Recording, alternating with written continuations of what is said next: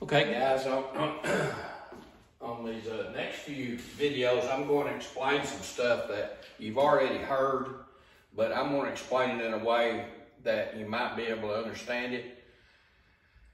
And I'm not asking you to do it, but just to understand what I'm saying so you can use your mind and your DNA to do it, okay?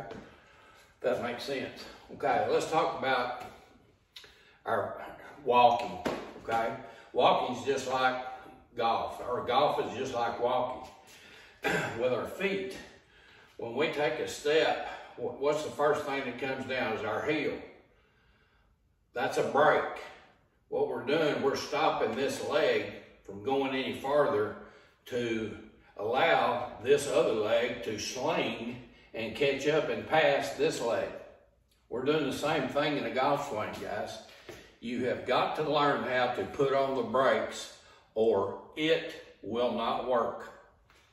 How do we do that? Very simple. Once we get down to here, we have got to be able to step on the brake, and the brake is our left foot or our left side to allow our right side to come on through, okay? If we don't, we just keep coming like this. You see what I'm saying? So you're gonna have to learn how to hit the brake, and you hit the brake with your heel, okay? You need to hit the brake with your heel just like you would if you were walking, all right? Don't hit it with your toe, because your toes, when you come up on your toes in walking, what you're doing is you're accelerating in that direction, okay? So we don't want to accelerate towards the line or down the line, okay? That we're going with our golf swing. So learn how to hit the brakes, okay? And that'll keep you behind the ball and everything else. But learn how to hit the brakes. Your left leg will probably, just like it does when you're walking, will probably straighten up, okay? Let it straighten up. And your weight, you'll feel like your weight will come a little backwards, okay, when you do that. You don't want it coming forwards, because when everybody does, they'll swing and they'll come forward on their toes, and your toes are pushing you this way. They're accelerating you this way. Don't get on them toes.